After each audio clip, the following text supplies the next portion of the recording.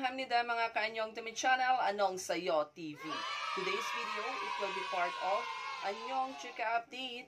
Song Hye Kyo shares her love with her friend Jeon.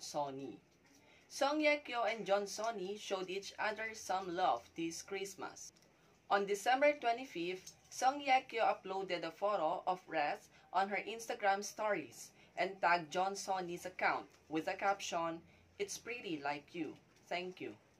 The photo that the actress uploaded appears to be a holiday gift from Jeon.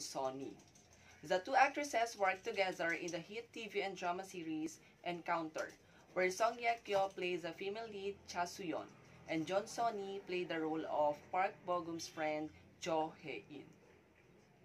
That's it mga kaanyong. What can you say about the friendship of Song Hye Kyo and Jeon? Comment your thoughts below. If you are new to my channel, don't forget to hit the like and subscribe button and also the notification bell beside the subscribe button. See you in my next video.